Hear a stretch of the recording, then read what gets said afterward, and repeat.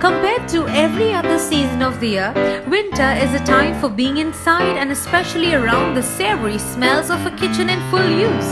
Yes, it's colder outside and we may need extra calories to stay warm inside. Thus today I have got you some really tantalizing dishes which you could opt during this chiller winter month. Pomegranate. The edible seeds of a pomegranate are the real fruit of this dry climate grown produce. Pomegranates are the perfect balance between tart and sweet. Throw the seeds on top of salads or eat them plain. You can also cook down the seeds and reduce the juice into a delectable syrup perfect for topping off whole wheat pancakes. Another study showed that drinking pomegranate juice might improve blood flow to the heart in people with myocardial ischemia, a serious condition in which the heart's oxygen supply is compromised because the arteries leading to it are blocked. Citrus.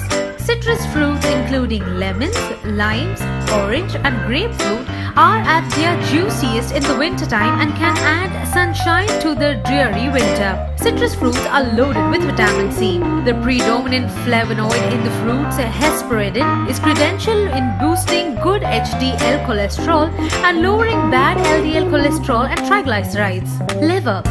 Another food that is available year-long, winter is a great time for you to add more liver to your diet. This super protein source is full of vitamins, minerals, ions and plenty of vitamin D. And while it is higher in fat and calorie than many linear meats, it's packed with energy-boosting, weight-loss-promoting protein, packing a whopping 78 grams per average serving of beef liver. Sweet potatoes.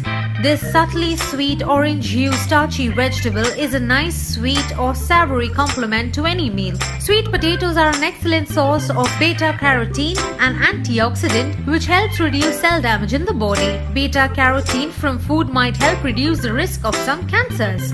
Soup. Soup is winter's perfect food as long as you hold the cream, salt and beef. Look for soup recipes that call for chicken broth, vegetable broth or water as the base and include a lot of vegetables. Pair your soup with sides of 100% whole grain crackers for a dose of grain. Now this marks a wrap on today's show. Hope you liked it. Do not forget to let me know your valuable take on this right below in the comment box and subscribe to us.